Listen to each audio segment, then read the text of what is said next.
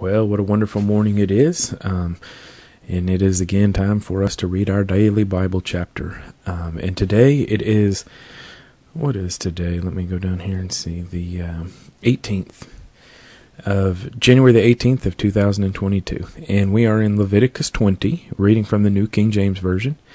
And Leviticus 20 talks about penalties for breaking the law. Then the Lord spoke to Moses, saying, Again, you shall say to the children of Israel, Whoever of the children of Israel, or of the strangers who dwell in Israel, who gives any of his descendants to Molech, he shall surely be put to death. The people of the land shall stone him with stones. I will set my face against that man, and will cut him off from his people, because he has given some of his descendants to Molech, to defile my sanctuary and profane my holy name. And if the people of the land should in any way hide their eyes from the man, when he gives some of his descendants to Molech, and they do not kill him, then I will set my face against that man and against his family, and I will cut him off from his people, and all who prostitute themselves with him to commit harlotry with Molech. And the person who turns to mediums and familiar spirits to prostitute himself with them, I will set my face against that person and cut him off from his people. Consecrate yourselves, therefore, and be holy, for I am the Lord your God. And you shall keep my statutes, and perform them. I am the Lord who sanctifies you. For everyone who curses his father or his mother shall surely be put to death. He has cursed his father or his mother, his blood shall be upon him. The man who commits adultery with another man's wife, he who commits adultery with his neighbor's wife, the adulterer and the adulteress shall surely be put to death. The man who lies with his father's wife has uncovered his father's nakedness. Both of them shall surely be put to death. Their blood shall be upon them. If a man lies with his daughter-in-law, both of them shall surely be put to death. They have committed perversion. Their blood shall be upon them. If a man lies with a male as he lies with a woman, both of them have committed an abomination. They shall surely be put to death. Their blood shall be upon them. If a man marries a woman and her mother, it is wickedness. They shall be burned with fire, both he and they, that there may be no wickedness among you. If a man mates with an animal, he shall surely be put to death, and you shall kill the animal. If a woman approaches any animal and mates with it, you shall kill the woman and the animal. They shall surely be put to death. Their blood is upon them.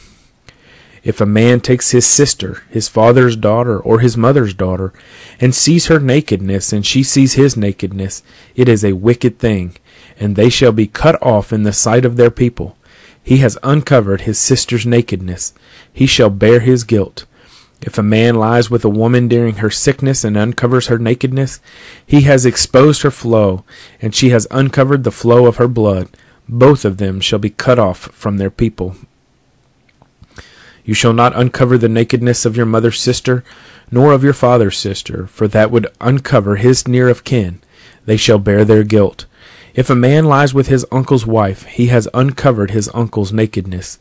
They shall bear their sin. They shall die childless. If a man takes his brother's wife, it is an unclean thing.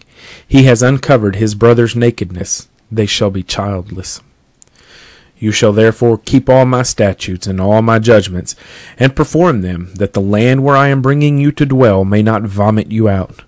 And you shall not walk in the statutes of the nation which I am casting out before you, for they commit all these things, and therefore I abhor them.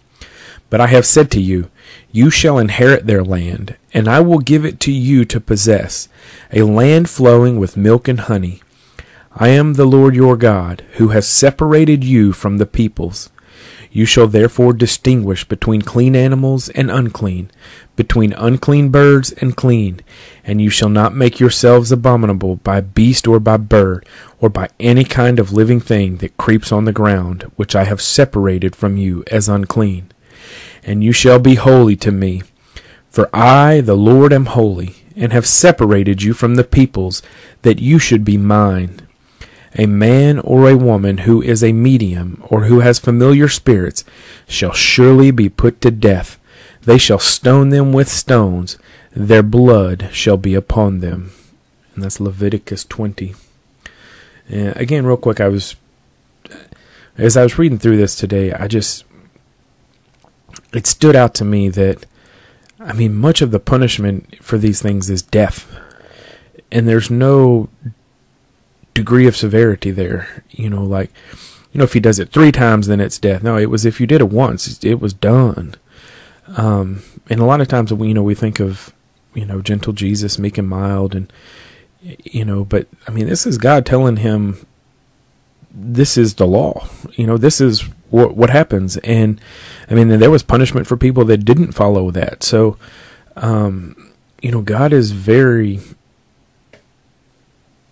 what's the word I'm looking for? Just straightforward.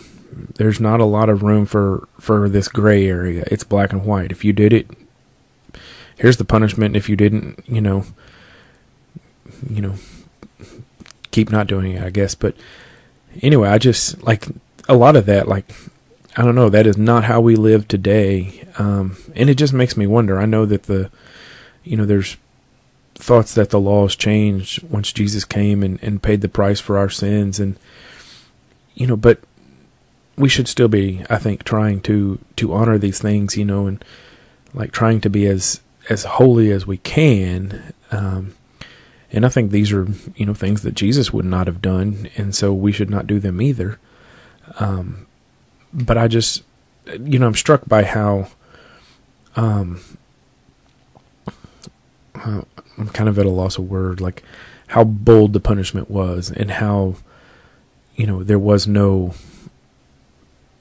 there's no, it didn't seem like there was a lot of wiggle room for, oh, well, this person did that, but it wasn't as bad, so we don't have to punish them as much. It was just, if you did this, it was death.